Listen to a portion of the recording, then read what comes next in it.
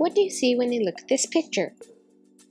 The clouds, and of course, the sky.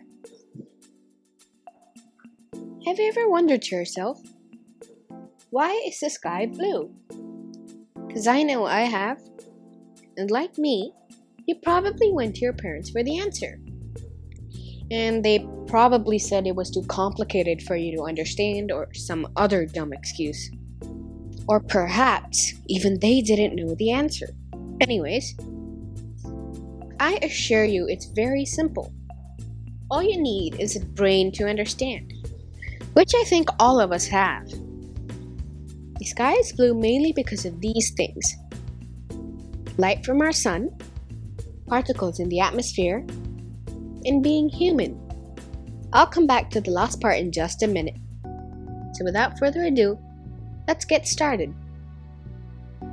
When you think about me talking about particles in the atmosphere, you might think that I'm talking about dust or water droplets or space debris, which is mistakenly used to explain the sky's blueness.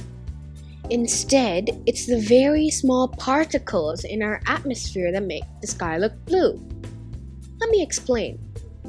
These particles are the molecules of air itself, mostly molecular oxygen, O2, and molecular nitrogen, N2. These molecules are very abundant in our atmosphere and are very, very tiny.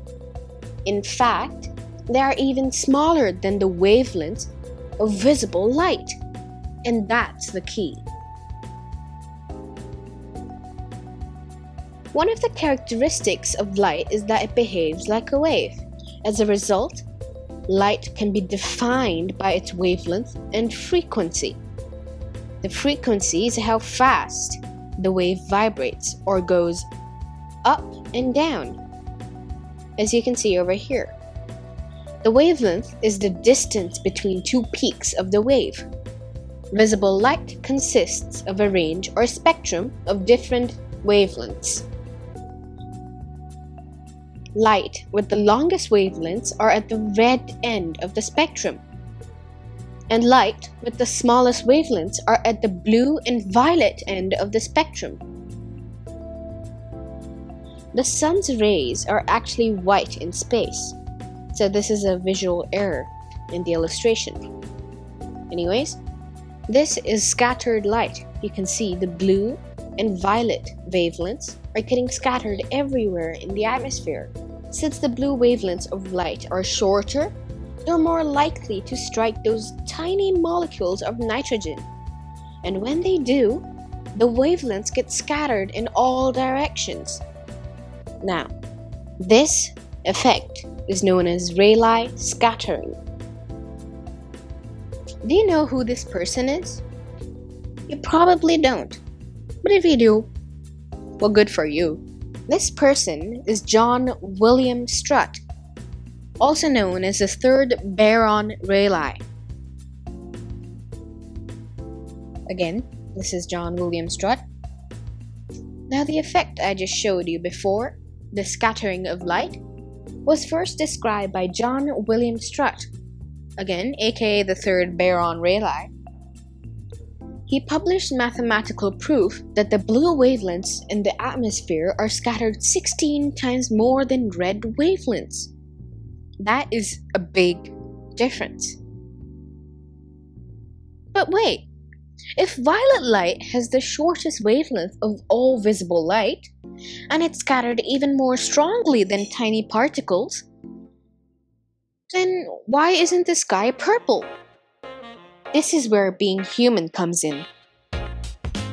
Our human eyes perceive the middle of the spectrum most sharply, which is why blue is way easier to see than violet, which is at the ultraviolet end of the spectrum. So even though violet light is being scattered around like crazy, we just don't detect it as well as we detect the blue. Fun fact, that's also why the violet band is the hardest to make out in the rainbow. But there are other animals that can see all the way into the ultraviolet end of the spectrum, like honeybees and some birds, more specifically the common kestrel.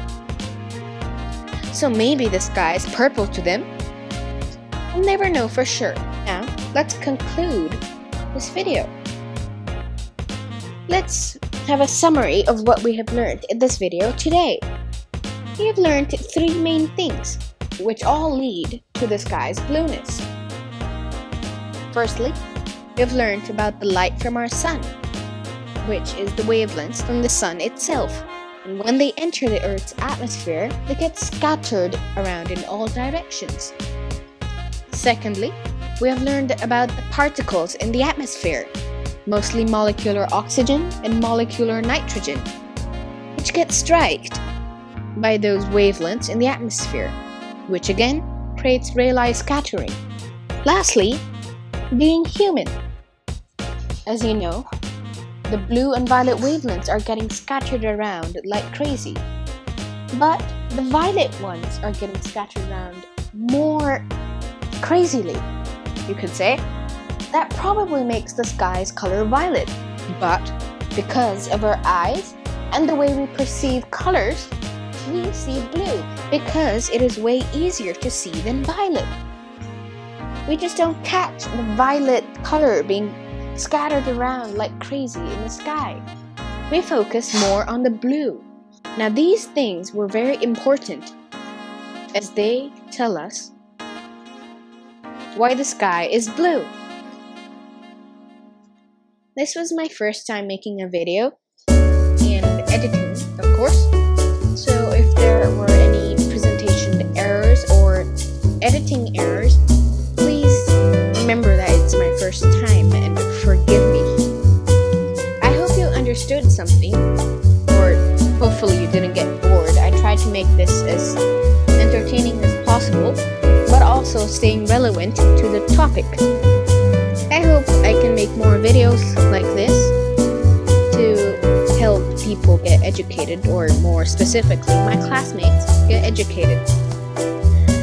So, I hope you liked the video. If you had any problems, please feel free to contact Mr. Harris or me for any questions you had regarding the topic.